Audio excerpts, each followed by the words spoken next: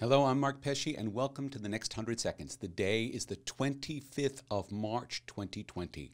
All right, so we need to win the war against the virus. Now, how do we do that? Well, we have to start by thinking like a virus. A virus only thinks about one thing. It thinks about replicating, and when it thinks about replicating in what we call exponential numbers, which is that in every unit time, there's twice as many viruses, twice as many infected people as the time unit before it. That's why we're talking about flattening the curve. That's why we're talking about stopping and testing, because we have to do everything we can to get in front of that.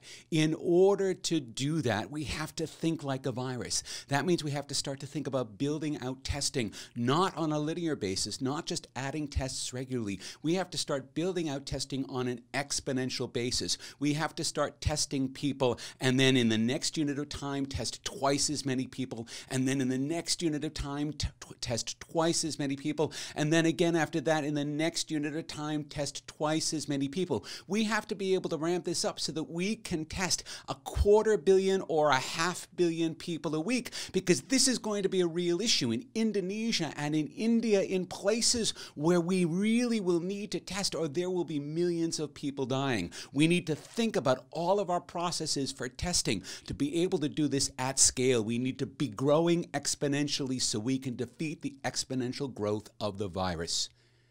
And that's 100 seconds.